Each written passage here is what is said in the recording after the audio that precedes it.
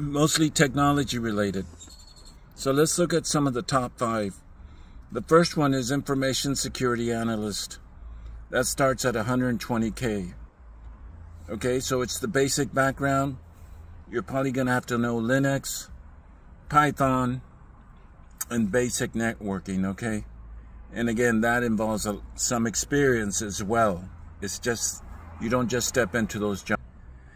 And again, you need to learn some of the coding languages, C++, Python, and others. Now, a lot of them are being, of course, streamlined with AI, okay? They can give you partial code, some of the code, but you still need to double check your work. Don't assume that AI will give you accurate information.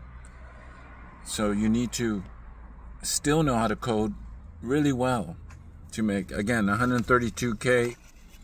And again, that's predicted from 2022 to 2032. Let's look at the next one, computer and information research scientist.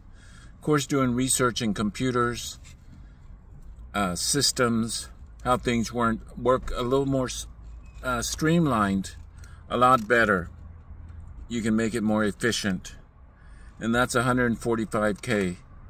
And again, you need to know a lot of different things for that. Networking, maybe some engineering, math, coding, the network system. And of course, we're all moving towards cloud development as well. And again, that's developer and digital designer. Of course, this involves partially some marketing, understanding. Still, I mean, people won't imagine we still have to know HTML, even though a lot of the AI can help us code, but there's a lot of tweaking. So, web developer, digital designer. How are you going to make it look really nice? How are you going to make it look special for that particular market, that particular business? And that's not a bad salary, 95K. And again, this is projected 2022 to 2032. Let's look at the last one, computer systems analyst.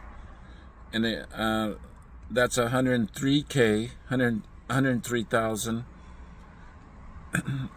Again, understanding systems, cloud computing, networking, operating systems, Linux seems to be the favorite. Of course, we know Windows as well, right?